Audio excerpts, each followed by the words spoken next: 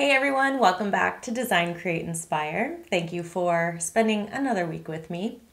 Today I am talking all about sustainability and specifically how you as a designer or an architect, or maybe even a homeowner, if you're working with a designer or architect, can make your project more sustainable. Now, sustainability comes in so many different forms. It's, how you as an occupant uses a space, or the occupants that inhabit the space you design use the space. It's, how you live your everyday life. It's about materials you choose. It's about energy use. It's all these things. So there's so much that goes into sustainability that, you could have an entire YouTube channel or podcast specifically on sustainability. So I'm only going to go over like a nugget of it, but one that you can be thinking of as you are designing. And this isn't just for architects. This is also for interior designers. It's really designers, anyone who's going to be part of the process of building, designing a home. Let's get into it.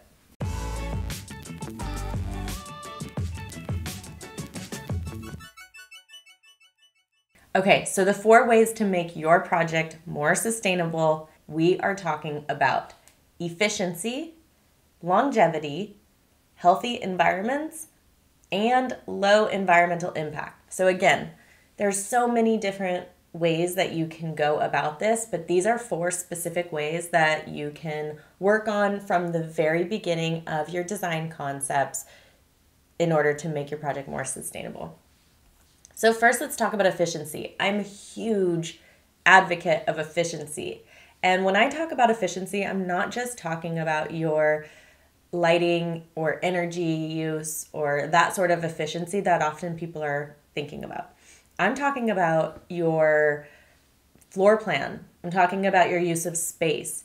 There's so much about efficiency that goes into it that then later affects things like energy use or, thermal comfort, all those things. Energy efficiency is one way. And this is when you use less energy to perform the same task than you would otherwise. It's also eliminating energy waste. So things just being on and wasting energy. So there's many ways that you can go about this, like passive design, where your space is utilizing passive elements, meaning you're not using mechanical or electrical elements. So we're talking sunlight, wind, natural features around a space in order to capitalize on those elements like lighting, in order to reduce items like electrical lighting and mechanical use and all that stuff. So that is what we're talking about with efficiency in terms of energy. And that is definitely a huge one when we're talking about efficiency. Of course, lighting is a really big expense in buildings, and it's also a really big contributor to heat. And so if you have a lot of lighting that is contributing to heat, and say it's a hot summer day, and now your building is even more hot because you have all this added lighting, now that's increasing the loads of our mechanical equipment in order to combat that light in order to cool it. So it becomes this like cycle of you're trying to light the space because it's too dark, and then you're trying to cool the space because it's too hot because you're lighting the space, and it's this cycle of increasing all of these systems. So if we can create a more passive interior where we're utilizing the sunlight, so we're not having to turn on the lights, we're utilizing cross ventilation, so we aren't having to increase the AC, all those things are going to reduce not only the load of these items on the environment, but also the price of your bills. So it's a win-win essentially. So that is the energy efficiency side of efficiency. But then there's the design side of efficiency, which is what I really love to work with from the very beginning. So when I'm looking at a floor plan, I really want to make sure that I am designing efficiently. And it starts to become kind of like a Tetris, like a game. How can we design the most efficiently? And traditionally, you can envision like a McMansion or a suburban home that's really big, and how it's not necessarily an efficient use of space for the use. You know, for a family of four, it might not be what is necessarily needed. And so, design efficiency is essentially designing for what is needed, not in excess. So we're not just designing excessive spaces just to design them. And it's eliminating wasted space. So we try to eliminate things like hallways and all that kind of stuff. Envision like those McMansions, not necessarily the most efficient use of space. And reduced space, why is this important? This is important because not only does this create less demand on our mechanical and electrical systems, which again goes back to that energy efficiency, but it also reduces the amount of materials that are needed. It also reduces the footprint of a building. So we have more outdoor space and more natural land around the building. So all of those things tie in. I also think that there's a psychological benefit of having things be efficient. There's not a bunch of added space to add clutter or have to fill. There's this universal law where the vacuum. So if you have an open space, something's going to fill it. And so if you have this big, inefficient floor plan, something's going to fill it, whether it's furniture or clutter or whatever it is. And so having a more efficient space in turn helps save you money and creates a more zen-like space, essentially. And that kind of ties into this next concept of efficiency is minimalism. Now, I know not everyone's minimalist, and that's fine. And what I think is the most important for this term minimalism is it doesn't have to necessarily mean stark, not cozy, cold, all those things. That's not what it means. And I have a whole episode all about minimalism.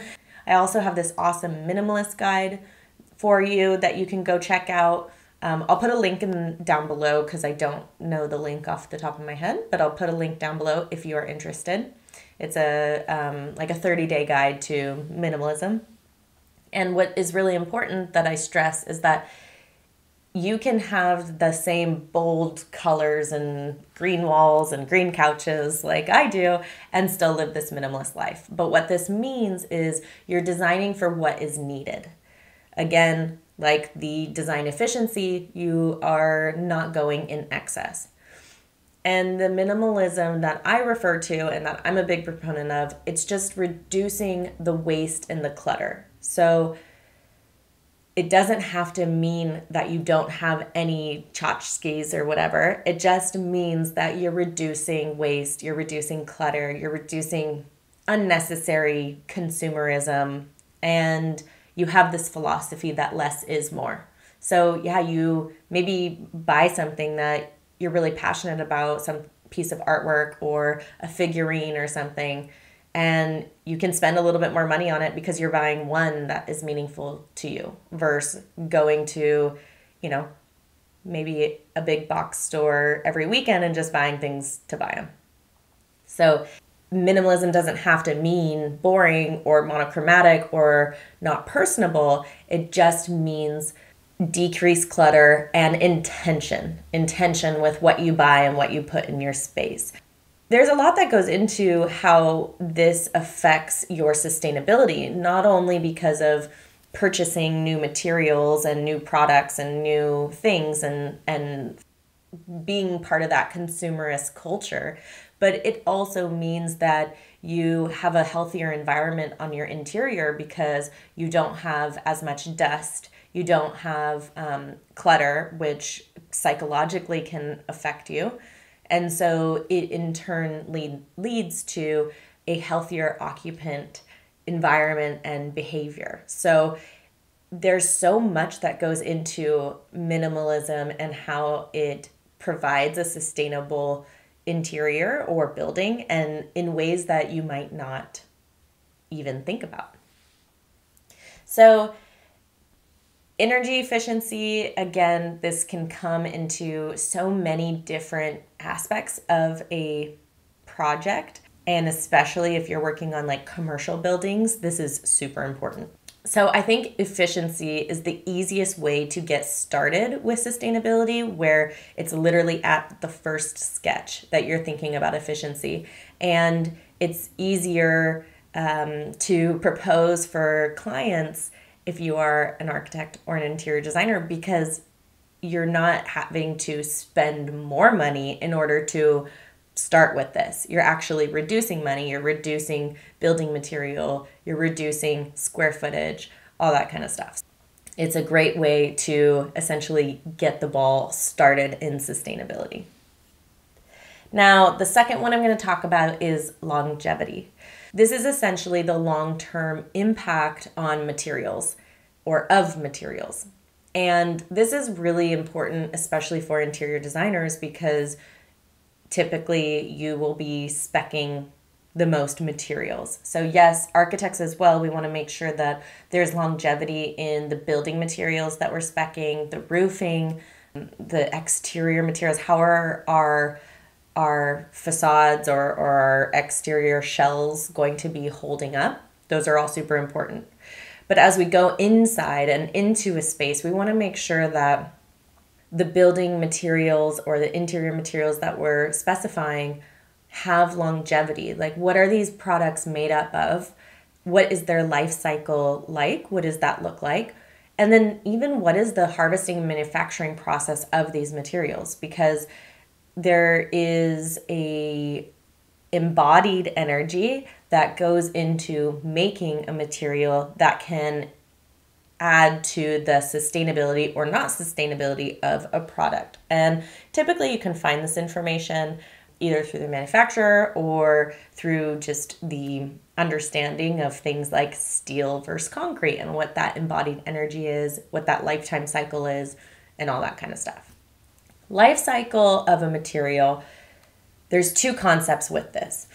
And if you are an architect or an interior designer, you likely know these, but I want to just dive into it a little bit because they are important. You have this cradle to cradle concept for a life cycle. You also have cradle to grave. Now, a cradle to grave is like what we typically see in a lot of things, and really within the last couple of years or decades, the last decade or two, we started seeing more cradle to cradle, but cradle to grave is like what you would see going into a landfill. So something that is created and then goes through its life and then goes to the grave and is done. Cradle to cradle is something that can be produced, go through its life cycle, and then be recycled or reused into something else. I know we all hear about recycling, so this is kind of essentially that concept, is that cradle to cradle. Now, it's interesting with recycling because, I don't know, you hear reports that like only 5% of plastics are actually recycled, and you know, so the whole concept of recycling, you kind of have to look a little bit deeper into and see what really, you know, how is that really accurate or real in what you're using or what you're speccing. But this day and age, there are a lot of really cool products that are recycled, that have used plastic or have used other denim, stuff like that, that you can then incorporate into your products. So looking at the life cycle of materials is an important one in terms of the longevity, and not just that life cycle analysis, but also the durability of them. And there are certain third-party like assessments or essentially assessments of products. So you could look for stuff like that. Like there's cradle to cradle, there's environmentally preferred products, there is environmental product declaration, and then there's also a SMART certified product. So different certifications, there's more than that too, but those are some of them that you can look into, and you can kind of get an idea of if it has a good life cycle assessment or one at all. The other thing with longevity is appliances. So appliances are huge for interior efficiency. I would say that most are kind of geared towards energy efficiency these days, but those can be a really big suck of energy in a space. And so making sure that you are specifying something that has a good energy rating is really important. And there has been a lot of improvements to stuff like washing machines and refrigerators and dishwashers and stuff like that. It's a lot easier to find these days, but definitely you want to make sure that this is something that you as a client or you to your client are showing the importance, because you don't want to skimp on something because maybe it's a little bit less expensive, because in the long run, it's going to be way more expensive. A more energy efficient appliance is going to be much more cost saving in the long run. So you always want to make sure that you're looking at the whole picture rather than just the initial price tag. Okay, so I want to talk a little bit about healthy environments. Now, this is really critical for interior designers because you are going to be the ones who are specifying a lot of those interior furniture and artwork and finishes and fabrics that will really affect that healthy environment. But it's also something as architects we have to understand the no or low VOCs and what carpets maybe we're specifying, or interior flooring, that sort of thing. Now this day and age we do have, and especially here in California, we have pretty strict rules with environmental requirements. And so a lot of it is already kind of set up for our success, but these are just areas that are important to know anyways, and you can always kind of take it one step further if you want. So with healthy environments, the first thing that I want to mention is essentially furniture and products that come from sources that promote safe manufacturing processes, socially just business practices, because that is important too, and then also, of course, local whenever possible. Now, I know that's not always the case, but there's so much that goes into the sustainability of a product based on its location. So something may be sustainable, but if you are shipping it overseas and it's going through that whole process, it really loses a lot of that kind of sustainability. So if you can get it local, you can get it closer to home, it's definitely much better and contributes to the healthy interior environment and exterior environment as well. The other thing about healthy environments is what type of products you're using. So choosing non-toxic, non-polluting products is really important. Chemical-free, organic, hypoallergenic paint, like yes, that's a thing. Fibers and woods that haven't been treated with pesticides. All those things do make a difference in the long run. It's stuff we breathe, it's cancer causing, it's all these things that, when we think of sustainability, so often we think of just like the world and recycling and stuff, but a lot of it goes into what we're breathing, how we're occupying a space. So it's really important to think of all those things when you're thinking about sustainability. That, yes, is a lot of control of the user. So maybe what type of detergents and cleaning products the user is using, but it also goes into us as designers and the stuff that the occupant doesn't have control over, like what kind of paint is on the wall or what type of pollutants are in the wood flooring. And so knowing those things so that you can incorporate them from the beginning so you can set your occupant up for success is super important. One of these big important things with the non-toxic, non-polluting products is paint. Yes, a lot of paints, I would say most paints at this point, have low VOCs. If you can find no VOCs, that's even better. VOCs, volatile organic compounds, and these lead to all sorts of health issues, including cancer and even just like the way you breathe. So if you can get a paint that is no VOCs, it really seriously helps you breathe better in an environment. It helps with the respiratory health, and all of that's really crucial, especially with things like COVID that affect things like respiratory health. So having an a healthy interior environment is so critical. And off-gassing of VOCs can happen with paints, not only paints, but also carpets and manufactured flooring. So all those things are super important. And you just want to make sure that, of course, you're helping out the people who are going to be occupying your building, right? Keeping them as healthy as possible. Okay, so the fourth way that you can make your project more sustainable today is a low environmental impact. So what does this mean? Essentially, try to reduce waste as much as possible. Reuse what clients have. So if you are an interior designer, then try to work with some existing furniture, some existing artwork. Not everything has to be new. You can repurpose things, you can refinish them, you can reuse them in just a different way. That not only saves money, but it also reduces your impact on the environment.